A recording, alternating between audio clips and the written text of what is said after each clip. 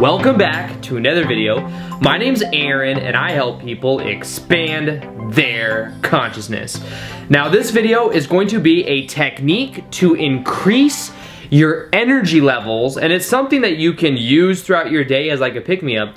And it's really something I came across today because I'll just give you a little backstory. I'm working a sales commission job, which means that I get paid in correlation to like the amount I sell. So it's like I can't just rely on the hourly. And what happened today was the last like week or two, I've been in what's called a calorie deficit, which means that my intention has been to lose a little bit of weight, like shred down a little bit. So what that means is that I have to burn more calories than I'm consuming, and I had to drop down a lot of the carbs that I was eating because I was just eating way too many carbs. So what I did was I did that like last week, and I've noticed that my energy levels have at first risen a little bit, but there are times when they kind of plow down a little bit, like when I don't feel like I have that much energy. And I realized that today when I was at work, because I was at work and I was selling, and I just realized that like I just felt like my energies were low. I felt very fatigued, like mainly because I'm eating like probably 30% of what I used to eat in the morning. I used to think I had to eat so much in order to like maintain my energy levels all day, and I rationalized it because I'm like, oh, I go to the gym every day, I'm always in the sauna, so it's okay. But I realized that I had to cut that down. So I'm not eating as much, and because of that, my energy levels were low. Well, today at work, I felt like they were really low.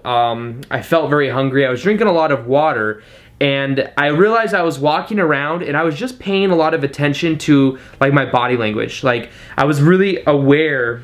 I wasn't until I became aware of it, so I was like walking around all day until I came to this point, and I realized that I had a certain pattern of like how I would walk around, how I would talk and like approach people. And what changed is I just thought about it. I was like, let me like kind of snap out of it and let me just walk around as if I had a lot of energy. So it goes back to a technique that I've shared before, and I'll link it below, on the power of acting as if. So what I did is I walked around and I acted as if I just had a lot of energy. Now, the funny thing was that within a minute of doing it, I started to feel energized.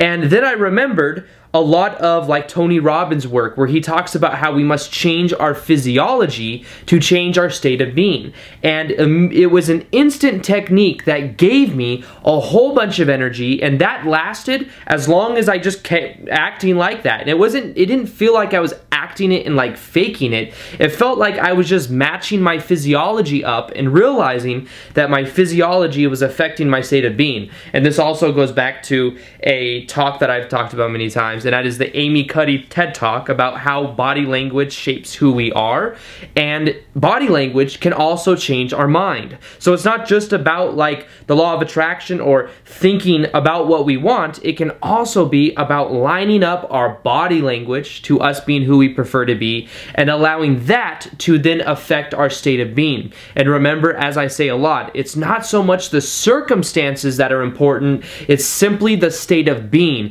And the state of being will influence the circumstances, whereas we normally think that the circumstances must influence the state of being. So we need to switch it around, and the easiest way of doing that is simply changing physiology, changing the way we carry ourselves, changing our body language. And I also recently did a video on using our body language with the law of attraction, which you can see that it's a very similar idea. But if you want a quick pick-me-up throughout your day, all you have to do is starting to act as if. This will also subconsciously change your breathing patterns. You could also just take some deep breaths in and breathe a little bit more deep instead of shallow, which will happen when we have low amounts of energy or depending upon what we're thinking about.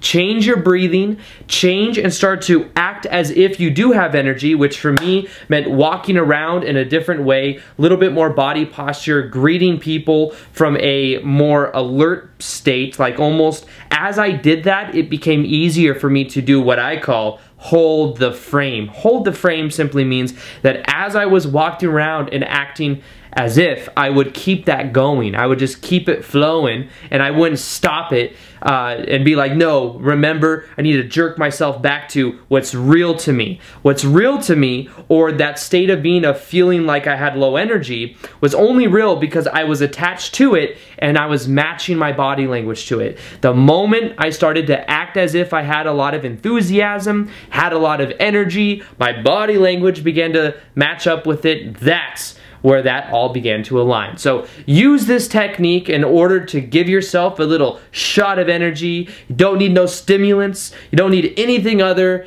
than the ability for you to link up to that. So with that being said, I hope you guys enjoyed this video. Feel free to like it if you liked it, subscribe if you haven't already, and as always, I will see you guys on the next vid. Peace, much love, namaste. All right, bye.